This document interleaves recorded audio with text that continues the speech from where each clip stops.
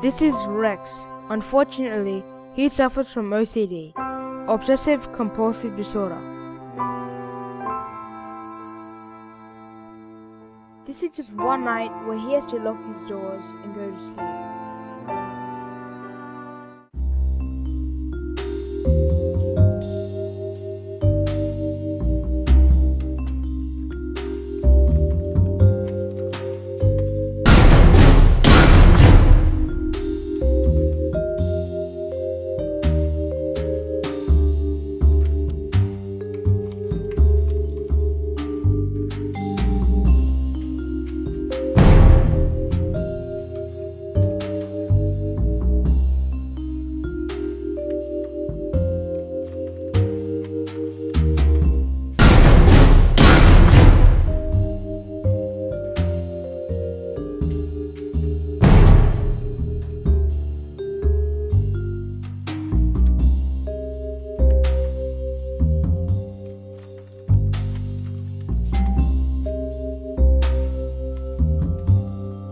Of course, you may be thinking that you and Rex are the same, that you both have to go and double check if the iron is unplugged or if the car door is locked.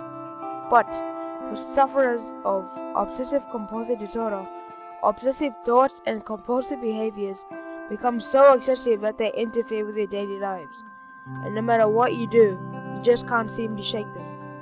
Individuals also have more signs and symptoms. They have a fear of being contaminated by germs or dirt or contaminating others. They have a fear of causing harm to themselves or others.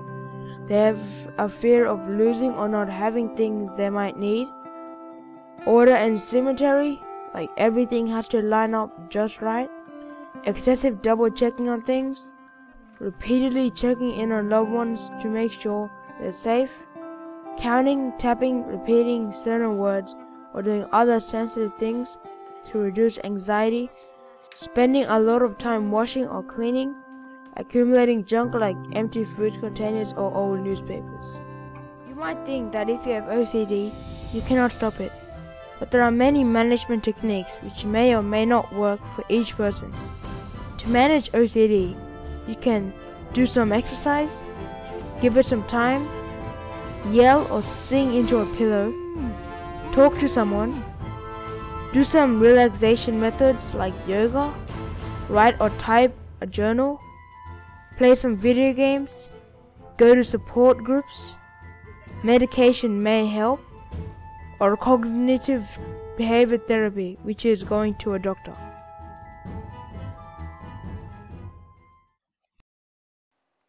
Individuals suffering from OCD are discriminated with a lot of things, like job interviews. So you're the one who wants to be employed here? Yes, I am. What is your name? My name is Aman Sharma. Do you have any mental health issues? Yes, I have OCD. Sorry, but you can't have the job. We need to stop this discrimination, especially with young people. Discriminating against an individual is as distressing as the symptoms themselves. There are more than 40 negative consequences of stigma that have been identified. We should accept people for everything, for whatever mental illness they have. Yes, I have OCD. That's alright. Where were you last employed? There are many sites to go to for support. Black Dog Institute, Beyond Blue, Reach Out, and Sane. If you want to talk to someone, you can go to a doctor, psychiatrist, or just someone on the phone that you trust. And remember, helping someone with OCD isn't beyond you.